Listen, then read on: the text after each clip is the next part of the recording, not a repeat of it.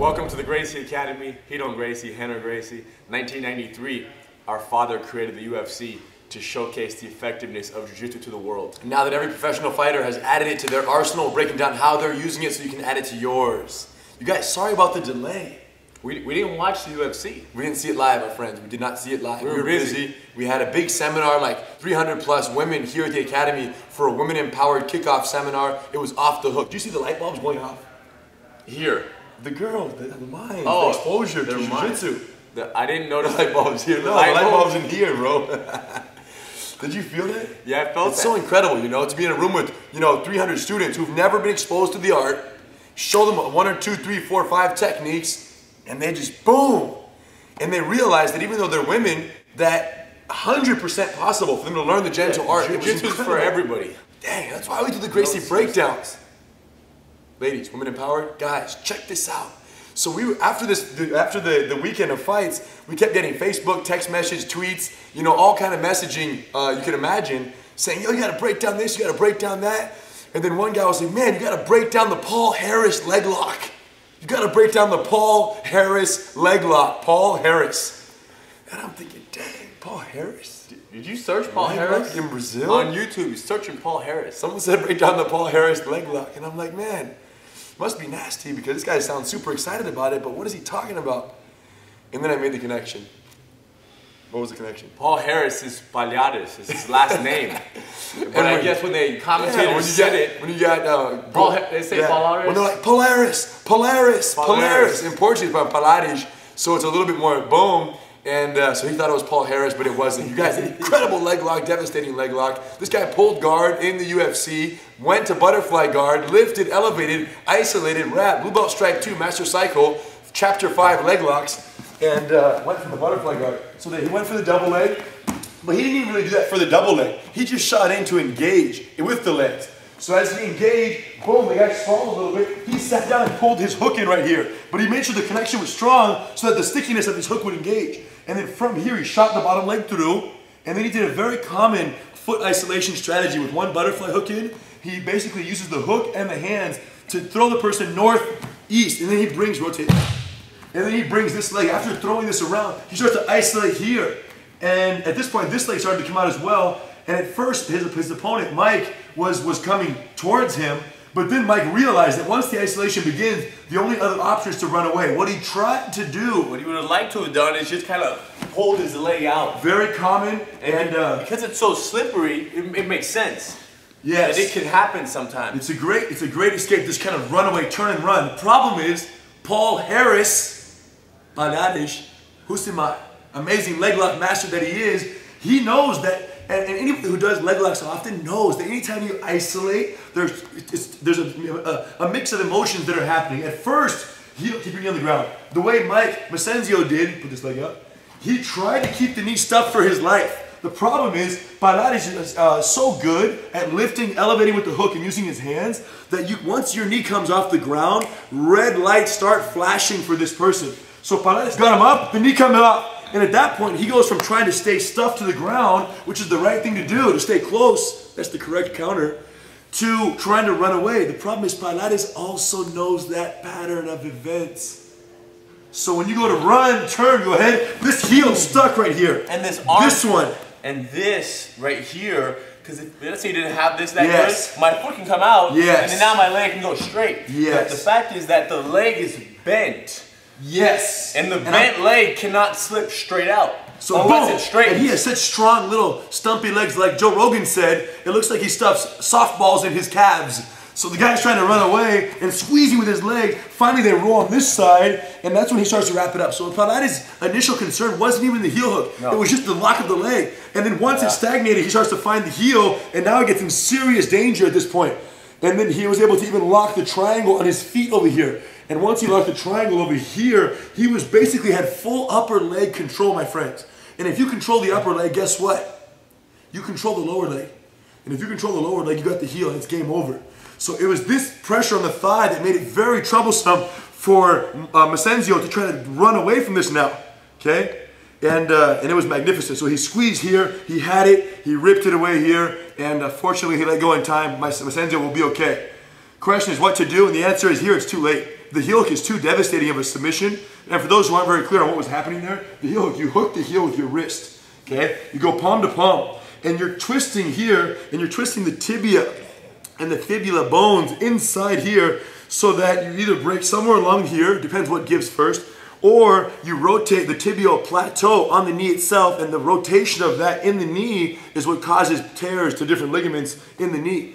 So it depends what is weaker. Like a Kimura, like we saw with Nogueira and Mir, when Mir broke his arm, that's technically a shoulder lock, but the problem is the bone here, the humerus bone gave before the shoulder. But it's targeting this, but it breaks here. So you can't really tell until the moment happens where it's gonna break. So boom, isolation, knee was down and boom. So now the knee being down was the right thing. Here is good, but there's almost a, like, why was his knee on the floor for? Did he put it on the floor? Oh yeah, for sure. Mike Massenzio knew, get that knee stuffed. He put it down. But then the problem is Palhares was too good at getting the legs and getting him off. And not only that, but when you put your body this close, you are easier to move. That's interesting. So a part of me almost thinks that, go ahead, shoot through. Like, sorry, go ahead, rotate. Like, of not letting the foot land and staying away. And this foot shooting around in the first place, problems are already starting. So maybe shoot your foot inside. Hold on, but of course, he pulled guard. So it's gonna be here. You can't let the foot land on the hip. I wouldn't even put my foot on the ground. This is very nice. I think I gotta stay up. You have to respect the crossover leg. Because as soon as the leg crosses the border here, that's an exposed heel. Because it starts to turn your knee, and the turning of the knee exposes it. So you can't let them turn your knee in. Knee on the ground or leg standing, this can cross the border. Yes. It's gonna be bad news. Yeah, so fighting that knee, keeping it out, but dang, so much respect. It was so serious. You would think that with him pulling guard, he can be punched in the face, and he probably can. Yes. And he probably banks on that. He probably wants the top person to attempt to punch him because now their focus is clearly... It's distance. It's not closeness. Which allows you to bring your leg around. Oh yeah, legs for days right here. Yeah, respect, so serious. So there's no easy solution except for understanding what makes the leg lock work better than the person applying it. And that clearly wasn't the case here. So Massenzio really had no chance. Once he went to the leg with conviction, he wrapped it up. Done deal. Vitor Belfort? Beautiful. Dang. I guess 12, 13, 14 pounds lower weight. I guess Anthony Johnson came in super heavy on the weight. For whatever reason, I guess he had his excuses. But moral of the story was a good fight. Vitor Belfort was able to neutralize some takedowns. Anthony's a great wrestler, but some great sprawls. He got put on his back a few times and was able to weather out the ground and pound with some good punch block series protection from the guard. And then the referee stood them up quite quickly, I noticed.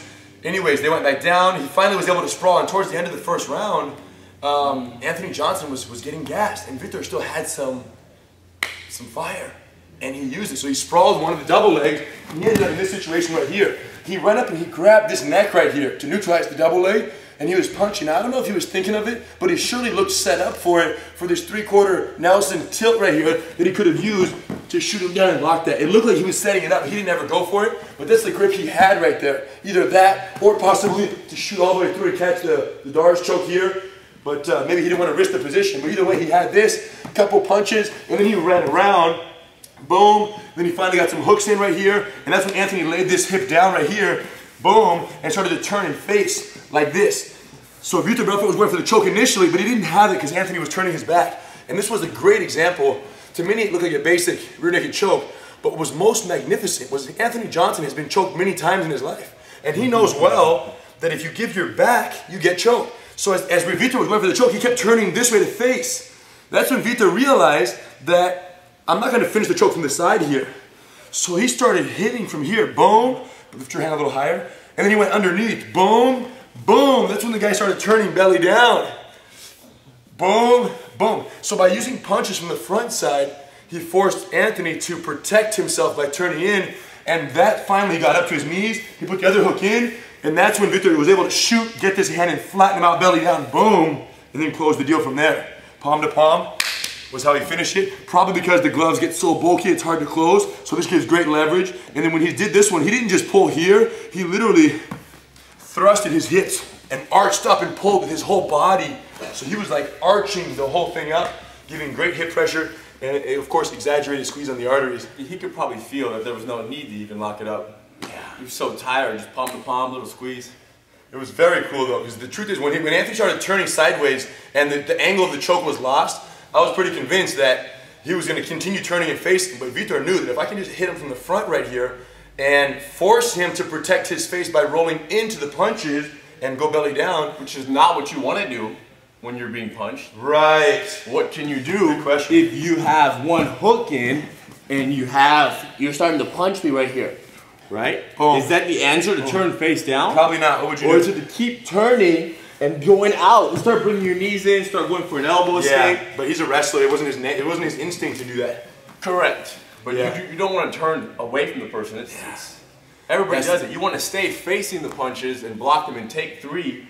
Dang, that's a great example. In the guard. That's a great example how when the things are going very badly and you're in a bad situation like that, the reflex for a wrestler is to go to their belly.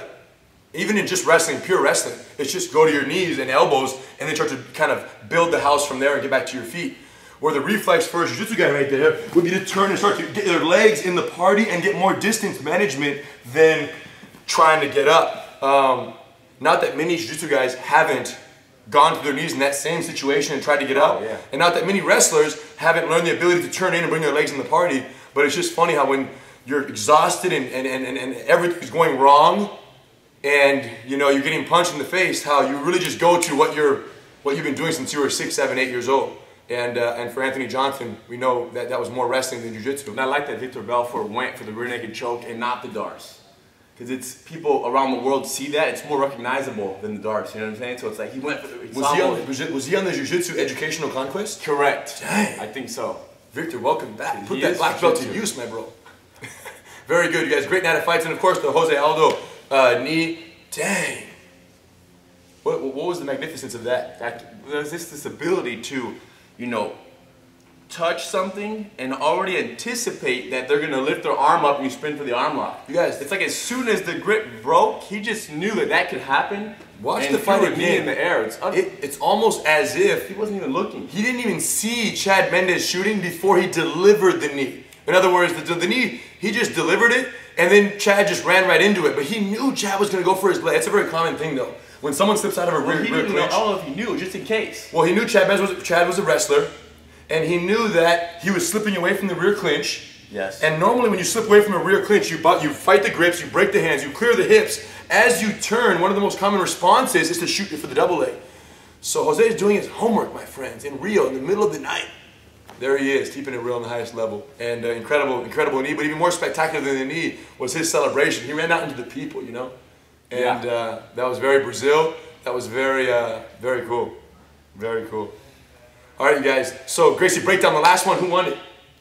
Michael Murphy. From Buffalo, New York. We said anybody who signs up for Gracie University, creates a free profile, and joins the university family from, I guess it was December 11th until the Brock Lesnar Overeem fight, is entered to win the next Gracie giveaway. And it was 2 hoodies, 2 t-shirts, Gracie juice bag, license plate, a bunch of stuff, car decal. I mean, we went all the way with that one. And full Gracie Combatives online access from white to blue belt through Gracie University. Michael Murphy, congratulations, bro. You got it.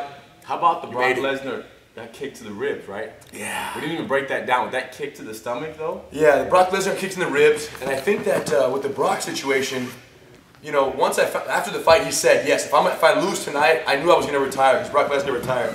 If I lose tonight, I was going to retire. And when you have that mindset that if I lose tonight, I'm going to retire, you already retired. It made sense. The fight made sense after you heard his interview towards the end, and it's not better or worse. It's just factual, and it's just what it is. So you guys, the next Gracie giveaway. Give him a breakdown. Give him a breakdown. So these are our new gis. Pearl Weave Series 1, you guys. It's pretty. A lot of nice blue patches everywhere. And we know some of you guys out there don't train gi. But you should start. Yes. I have some MMA friends that I hear are training a lot of gi now. Yes. Because imagine if you are able to escape anybody's side mount when you're wearing the gi. Right. Imagine if you could defend all gi submissions, escape all gi controls. When you remove the gi, you'll be unstoppable. Yes. So it's very important. So what's the question to get this new Pearl Weave? Yes. Pearl Weave gi. But side note, I wish I had my mouthpiece to show you guys, but it has an insertable mouthpiece pocket right here. You know what's wild is last week I found one of your gis and your mouthpiece was in it. And it went in the laundry and it washed with the mouthpiece in it, and then I put it in your locker for you. Free wash. Yeah, it's cool. So the question is, we just filmed a music video for Halik's new album, Gi and a Gi, and we filmed at an MMA gym in the area. From the video in the area. We don't know if it's a second or third video, but we filmed it in the area. The song is Never Back Down. Never Back Down. If you haven't seen it, check it out on iTunes. Halik Gracie Gi and a Gi is the name of the album. So the question is, which MMA gym did we use to film the video? It's a famous MMA gym, and it's not in California. Name the MMA gym. Post a comment with that answer if you have it or you think you know it. Number 2, favorite this video, and number 3, subscribe to the Gracie Breakdown channel, and you're entered to win a new Pearl Weave. And even if you don't train gi, you can wear this to the shopping mall. You know what I'm saying? You can wear it to bed. It's very comfortable, great mobility, all angles. You wear it on the house, by the fireplace. Cool. Keep it real. Thanks, guys.